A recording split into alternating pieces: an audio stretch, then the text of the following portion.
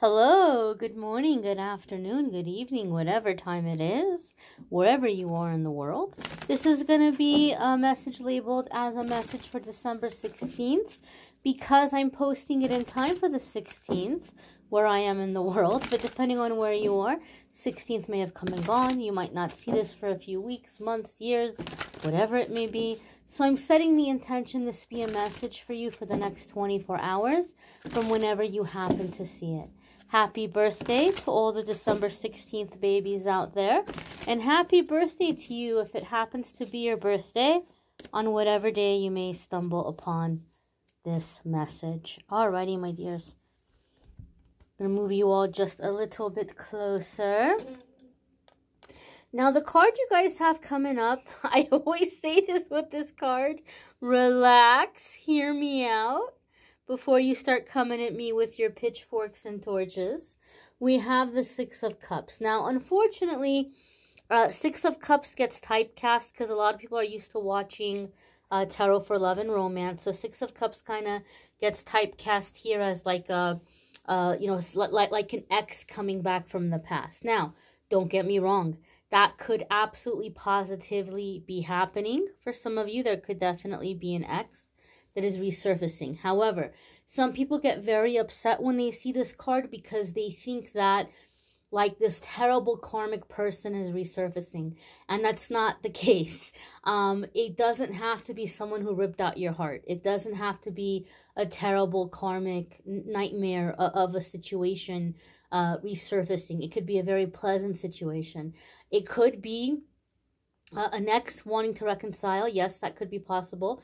It could be a childhood friend. It could be someone you used to work with back in the day and they've just been curious what you've been up to.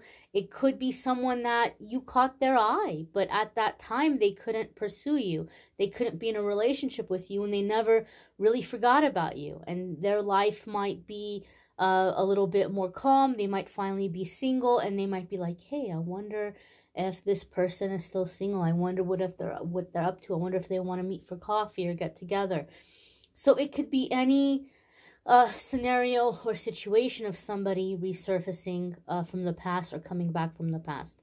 Now, this card is not limited to that. This could also be like nostalgia, thinking about the past, thinking about childhood.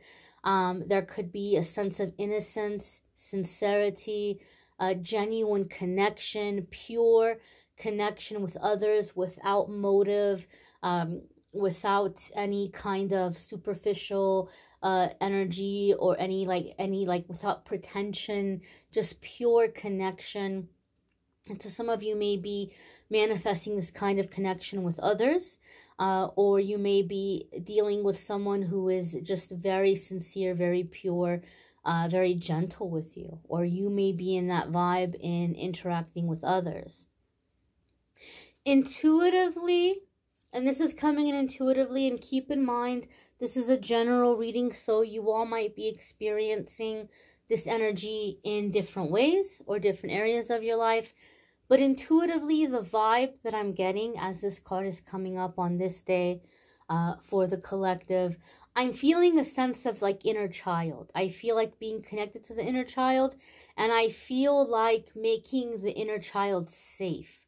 This energy of keeping the inner child safe.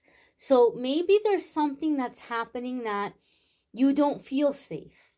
Whether or not anybody sees it or agrees with you or not, or it could just be that your inner child is not ready to be in certain environments or certain situations or around certain people.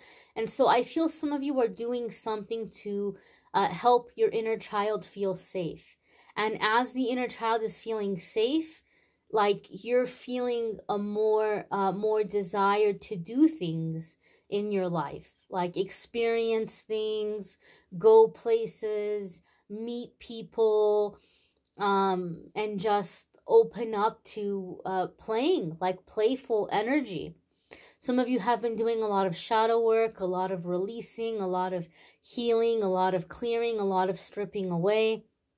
And I feel with the Six of Cups, it's like okay, now it's time, like almost like a soul retrieval. Like you're claiming a part of yourself, and you're like, okay, what are we gonna do now moving forward? What do you want to do now moving forward? So I feel there's a sense of coming into wholeness, coming into completion, by connecting with the inner child, and kind of having experiences that you've always wanted to have, but that inner child was like scared or timid or shy or insecure and wasn't ready to be out there in that way. So for whatever reason, intuitively, I feel strong inner child energy around this card.